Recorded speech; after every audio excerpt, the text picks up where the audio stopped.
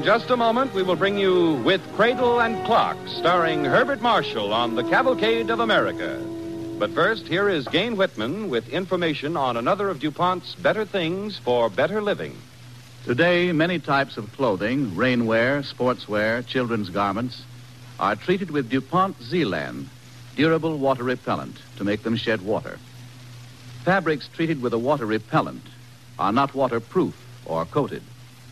They do not shut out air needed for body comfort in either rain or shine. But with quality fabrics treated with Zealand, you will keep dry in most rains. And thanks to water repellents, serviceable garments are made in a wide variety of styles, colors, and fabrics. Zealand durable repellent finish is one of the DuPont Company's better things for better living through chemistry.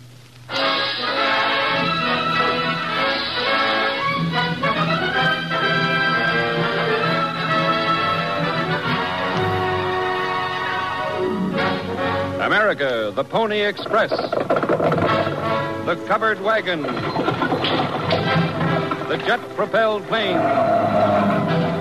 America, the World Series.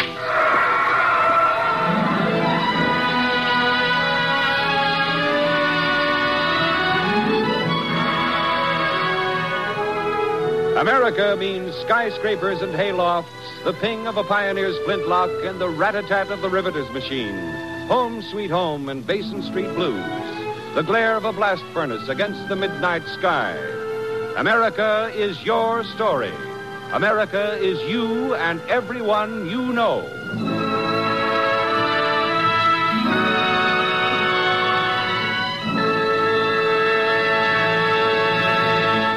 And now, starring Herbert Marshall in With Cradle and Clock on the DuPont Cavalcade of America.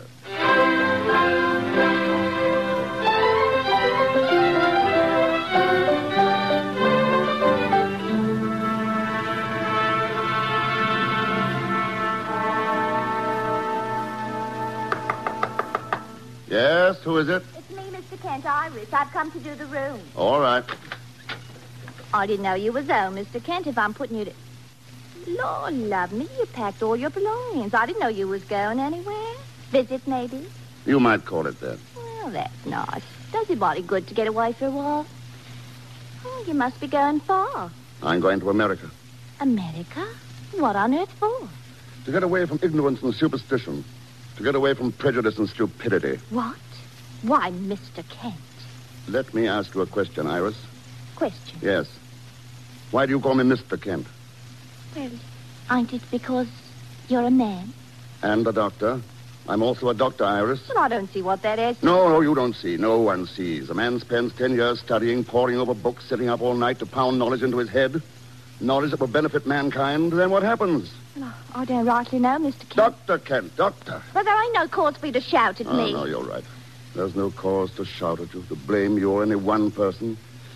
That in the year of our Lord, 1702, a doctor can't attend a woman at childbirth. Mr. Kent, I'll have to remind you I'm a lady. Yes, you are, Iris. And someday you'll be married. You'll have children. I'll take you to attend to your own affairs. This is my affair, Iris. And the affair of every other doctor who wants to fight criminal superstition of the Dark Ages.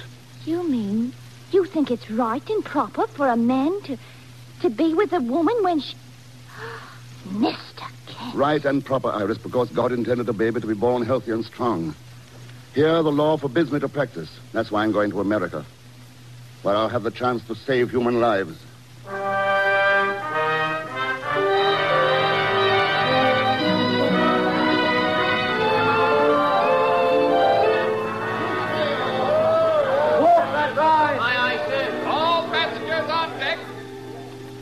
Well, Mr. Kent, this is New York. Just a few moments and you'll set foot in the new world you've been so anxious to see. Oh, Captain, I didn't hear you come up. I suppose you'll be able to wait for the dory to take you ashore. Did I seem that anxious? Aye, and more.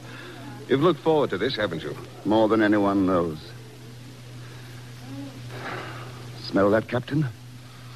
Oh, what? Freedom. Opportunity. Oh, it smells more like tar and spices to me. Oh, you're a cynic, Captain. And you, Mr. Kent? I... perhaps an idealist. Admirable, but hardly profitable. I wasn't thinking of profit, Captain. Not in terms of pounds, shillings, and pence. Then my head's harder than yours, Mr. Kent. What other profit is there? The profit for humanity. For mankind. You see, sir, an idealist must also be something of a fanatic.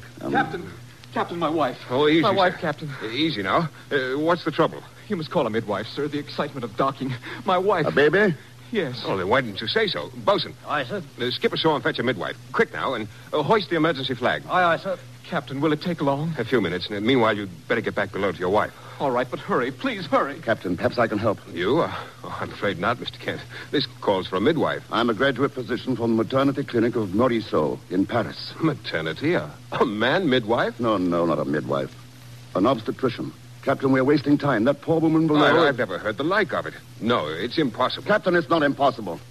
Please take me below to that woman. But for a man to be present at a time like this is unheard of. This is an emergency. I don't think the baby will observe the formalities. All right, Mr. Kent. But it's up to the woman and her husband to decide. Come along.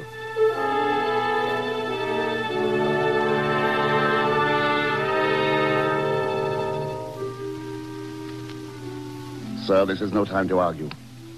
Your wife needs a doctor now. But you're a man. You want your wife and baby to live? Don't frighten them, Mr. Kent. I'm not trying to. Well, sir?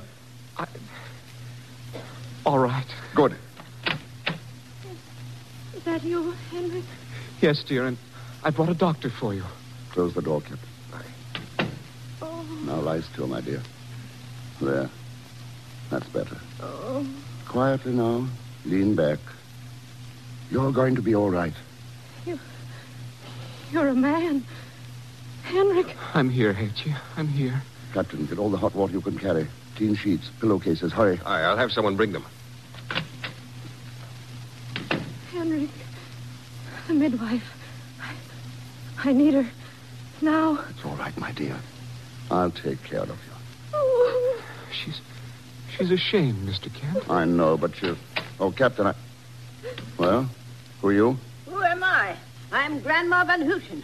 Now all of you get away. The midwife. Hatchie, the midwife's here. Take him away. Henrik, you've got to let me stay. Stay? Well, who are you? He's a doctor, Grandma. Doctor. And a man to boot. Now leave me alone with her. Oh. There, my darling. Grandma will take care of Henrik, you. don't be a fool. Don't let this ignorant old woman meddle with... Ignorant? Why, you young fool. What do you know about babies? What do you know about women? Get out. I will not. This woman is in a dangerous condition. She doesn't need your sorcery. She needs a doctor. Please, someone help her. I will. Never fear. Grandma will help you. I've brought everything. My herbs to hang on the door. Powdered bones to make the child strong. And my cloth. You're not going to use that filthy rag in here. I've used it for 20 years. It was good enough for... Get out of here before I throw you out. Don't you touch me. Don't you dare. Kent, the water and sheets will... Well, what's all this? Ah, you're the captain? Yes. Then throw this young fool out of here. Wait, all of you. Hatchie, listen to me. Can you hear me? Yes. There's a doctor and a midwife. Which do you want, Hatchie? I want Grandma. Now, you see, the lass knows best what's good for her. Now I'll put my axe blade under the bed to cut the pain. Captain, I refuse to leave this cabin while this ignorant old woman trots out her filth and her mumbo-jumbo. The birth will be difficult. There's a chance... You have no choice, Mr. Kent. No choice. But there's a choice between life and death for this woman. The choice between science and superstition. Henrik, you've got to listen. Get out, Mr. Kent. Get out. But, I'm Captain... afraid you'll have to leave, Mr. Kent. I'm in charge on board. If this man wants his wife to be attended by a midwife, I must ask you to get out. You're making a horrible mistake. Get out! Very well. Oh, I'm sorry. I beg your pardon. One moment, sir. One moment. There's a woman about to have a baby. If you would direct me... Huh? Who are you? The sorcerer's apprentice? I don't understand, sir. I'm the port doctor, and I saw the emergency flag. Doctor. They don't want a doctor in there, sir. They want the spells and sorcery of the Dark Ages. They want the ignorance and filth of that old woman who'll murder that poor creature. Oh, I see. The midwife, eh? Grandma Van Hooten. You know her? Unfortunately, yes. Meneer, I am Dr. Lorenz Steenwijk Baxter. I'm Jonathan Kent. Dr. Kent. Well, I'm honored, Dr. Kent. I came 3,000 miles so to get away from the thing I saw happen in that cabin. I tell you what. Doctor, be my guest. Come ashore with me to my home. Perhaps a glass of good wine will cheer you up. No, but I Oh, scarcely... please. You're tired now, perhaps disappointed. But there is a new world, Doctor. A young one. And a young man such as you can grow with it, implant some of that zeal and idealism so that our children will benefit. What do you say, sir? Very well, sir. I shall be honored.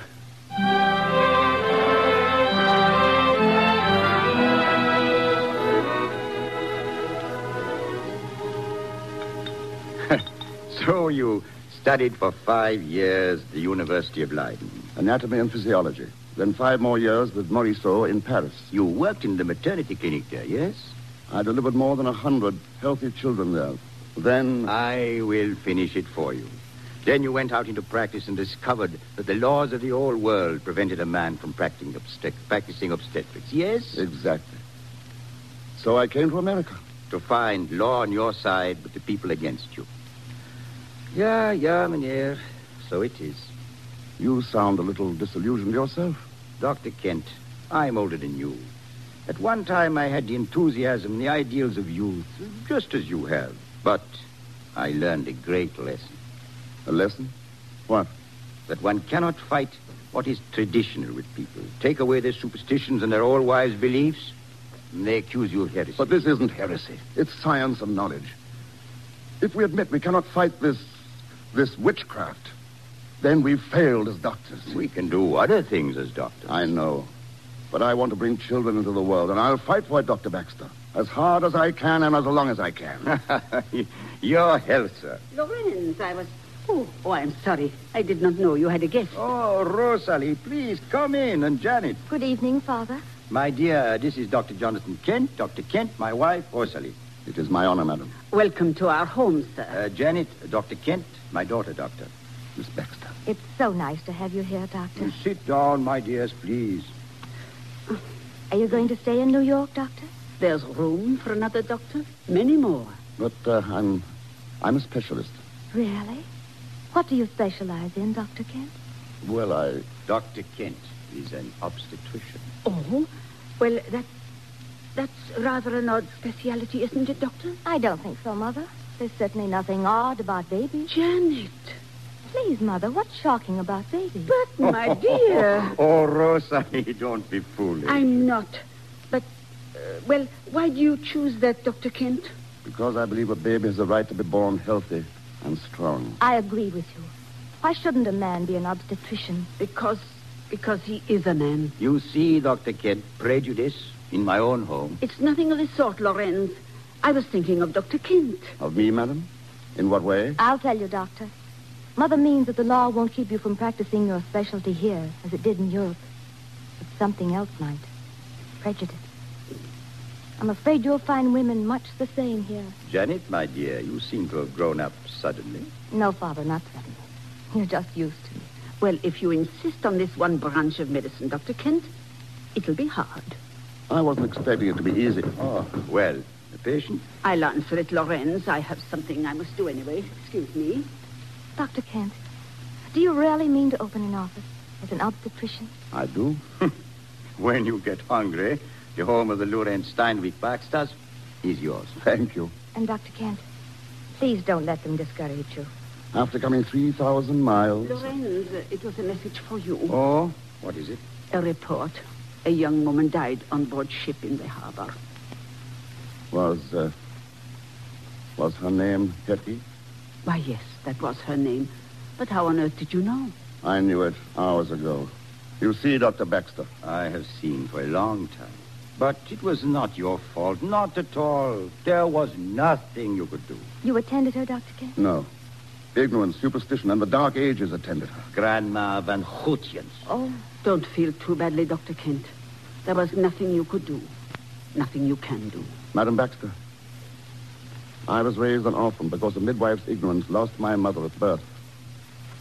If the Grandma Van Goetjens go, and in their places come medicine and science and cleanliness, we shall have more mothers and children who will live.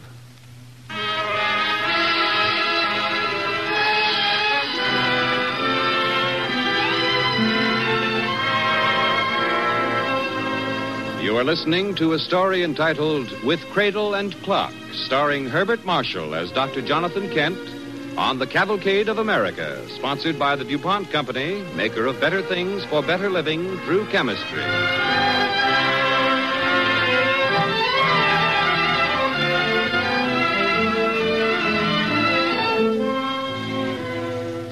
As the second part of our story opens, Dr. Jonathan Kent has come to America to find freedom of opportunity. This he does find, but he learns that the prejudice of the people against his specialty, obstetrics, is as strong as it was in the old world. Just now, we find him in the Baxter living room while Janet plays.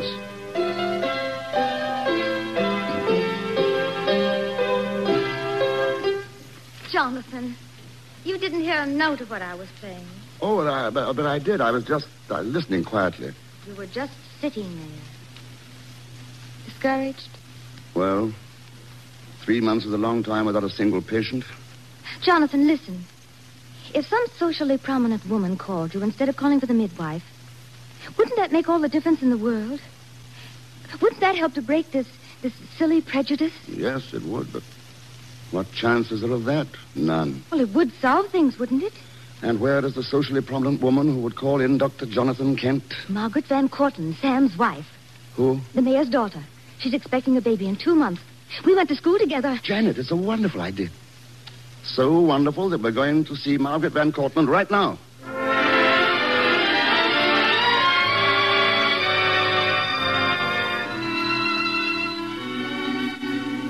It was really very sweet of you to call, Janet, and to bring Dr. Kent. I've enjoyed the evening so much. And, Doctor, I want to wish you every success. I don't want to sound like a pessimist, but I do think that what you're trying to do is, well, hopeless. But, Margaret... Please do come again, Janet, very soon. And you'll come again, too, Dr. Kent, won't you? I shall be delighted. Good night. Good night, Margaret. Good night, Mrs. Van Cortlandt.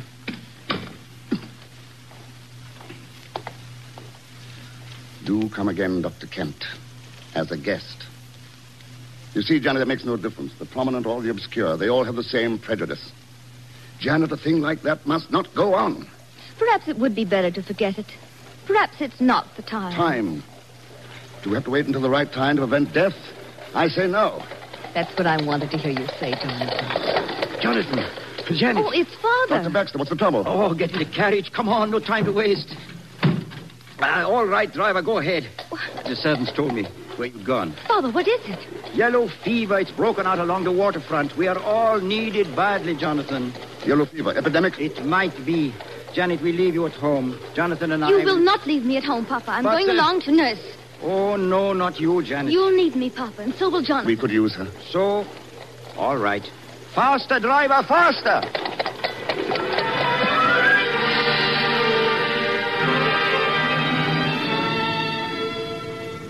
15 more cases in 5 days. Jonathan, we must hurry. Yes. Janet, sleeping potion for this man. Keep him covered. All right, Dr. Baxter, let's go.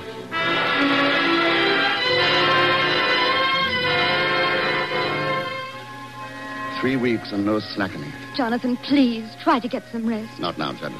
It's too much to be done.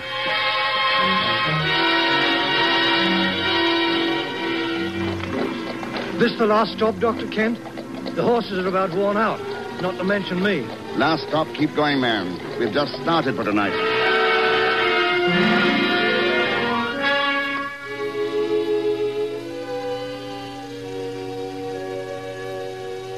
How is he, Janet? Much better, Jonathan. Good. Hello, Mr. Van Cortlandt. How do you feel? Hello, Doctor. I feel all right now, thanks to you. And a good constitution? No, it was you, Dr. Kent. I'm grateful. Forget it for now, Mr. Van Cortlandt. Just lie back and try to get some sleep. You may not be out of the woods yet. All right. You're the doctor. Everyone's talking about you, Jonathan.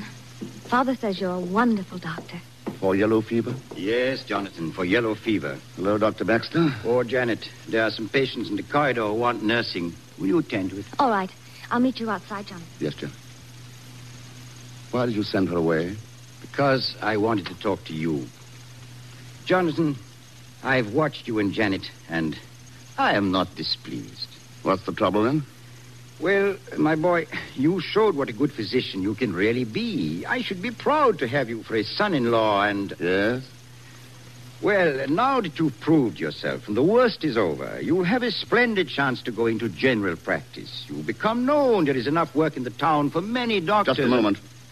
What you're trying to say is there's work for doctors, but for one who practices my specialty. But if you try to go back to the mothers and babies, you will starve.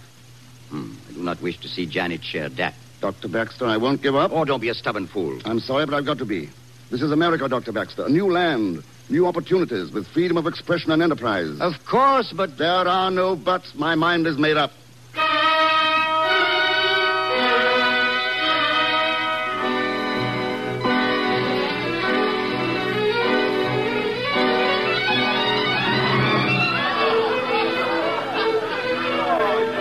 Jonathan, please try to cheer up. I'm sorry, Janet. Was I looking so sad? A little, yes. Oh, look at the people celebrating the end of the epidemic.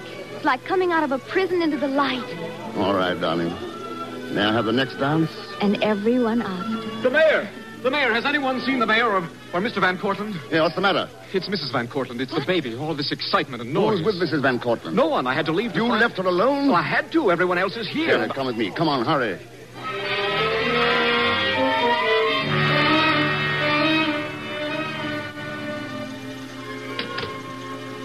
Jonathan, how is she? She's not too well. It's going to be difficult. Where is she? Where's Margaret? Where's my daughter? Your Excellency. She's in there? Yes. Please don't go in, sir. Oh, Mr. Kent, thank you, sir, for coming. This way, Grandma. Grandma? Grandma Van Houten? It's all right now. Grandma's here. Your Excellency, your daughter has a chance if... Chance? What do you mean? If we deliver the child immediately. There's a good chance they'll both live. You're the young fool I saw on the boat. Go in, Grandma. Hurry. Please, Your Excellency. This is no case for an ignorant midwife. I tell you, your daughter needs everything that medical science can give her now. There's no place for a man in here, Mr. Kent. As Margaret's father, I order you to leave. As Margaret's husband, I want you to stay. Sam, thank heaven you've come. Sam, have you lost your mind? Sending a man in there I'm at a sending time... a doctor. Will you, Dr. Kent? I insist that this man leave. I say go in, doctor. You saved my life once. I trust you. Please, go into my wife. Thank you, Mr. Van Cortlandt.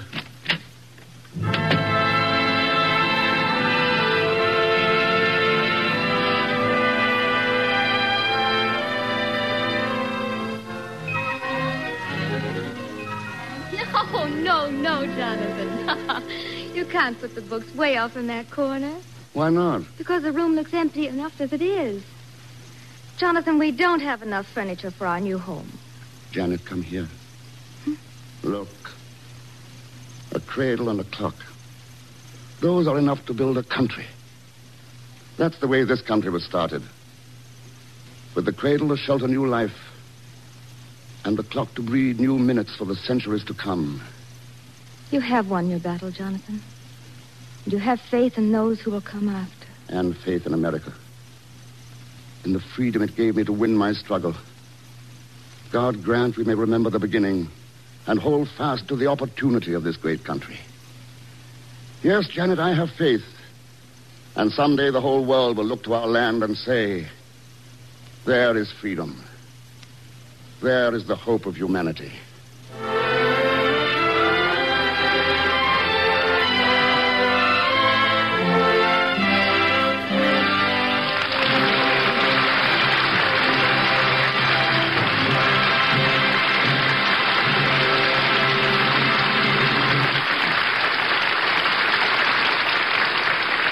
In a moment, our star, Herbert Marshall, will return. But first, here is Gain Whitman speaking for DuPont. Explosives were manufactured in Europe 700 years ago. But for centuries after they were made, they were used by Europe's pretentious little princelings for nothing but war. War. Only when businessmen began to use them in mining were they put to work for mankind's benefit. Few persons, even today, realize the enormous amount of useful work even a small amount of commercial explosives can do. Nothing else packs so much useful energy so economically into so little space. A few sticks of dynamite can dig a drainage ditch across a wet field that would take a farmer weeks to dig by hand. Heavier charges quarry tons of rock for roads and breakwaters, help to build railroads and dams, and handle any number of other jobs which might otherwise take months and years. But energy compressed in small packages can be dangerous. The history of commercial explosives has been a continuing search for greater and greater safety. A dynamite plant built by the DuPont Company way back in 1880 was one of the first plants of any description to try to mechanize a process so workmen would not be exposed unnecessarily to danger. DuPont Research has never paused in its effort to make explosives safer and better. Nowadays, the DuPont Company manufactures dozens of formulations of dynamite. And under the trademark Nitramon, a blasting agent so safe that you can run over it with a truck or fire a gun into it without danger. An additional safety measure is a special primer for Nitramon, another product of DuPont Research. The DuPont Company's latest contribution to safety in blasting is an electrical blasting cap, sealed by a rubber closure and fired by wires coated with bright-colored nylon plastic. The bright colors, red, yellow, and blue, show plainly against the rocky walls of a mine tunnel. For coal mines, which are black, the nylon plastic is gleaming white. For salt mines, which are white, the nylon is black. These electric blasting caps, like Nitramon and the many DuPont dynamites constantly improved by research, may justly be described as DuPont better things for better living through chemistry. And now, ladies and gentlemen, our star, Herbert Marshall. Rather than add anything to tonight's story myself, I feel you might be interested in meeting one of our fellow citizens who lives in Los Angeles. So happens he is a physician. It also happens that, like Jonathan Kent in our story tonight, he came to America to practice medicine unhampered by the prejudices of the old world. It is my pleasure to introduce Dr. Hans Schiff. Thank you, Mr. Marshall. The struggle of Dr. Kent is typical of the difficulties that have always impeded scientific progress. Fortunately, in this land of opportunity, Dr. Kent finally achieved the freedom to pursue his fight without restraint. I am one of the physicians who left Europe a decade ago because ruthless oppression stifled our efforts to be constructive in our study and practice. The United States gave us access to every field of medicine with absolute freedom of choice. Dr. Kent's determination to destroy superstition and ignorance by bringing scientific knowledge to the aid of everyone helped to open the doors to medical advancement. This freedom of research and practice is what America means to a physician today.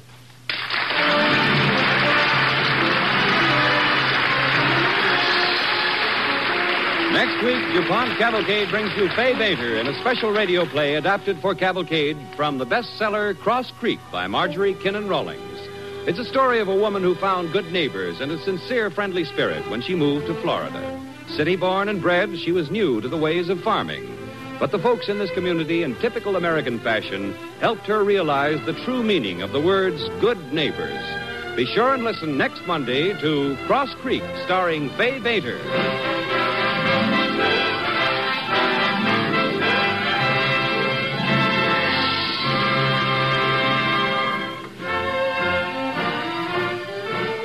The music for tonight's DuPont Cavalcade was composed and conducted by Robert Armbruster. Our Cavalcade play was written by Bernard Dreyer, based on a book of the same title by Nude Stoneman. In the cast with Herbert Marshall tonight were Lurene Tuttle, Martha Wentworth, Gloria Gordon, Ramsey Hill, Francis X. Bushman, Mary Jane Croft, Dorothy Scott, Ira Grossell, Byron Kane, Ken Peters, and Eric Snowden. This is John Heaston inviting you to listen next week to Fay Bader in Cross Creek on the Cavalcade of America. Brought to you by the DuPont Company of Wilmington, Delaware.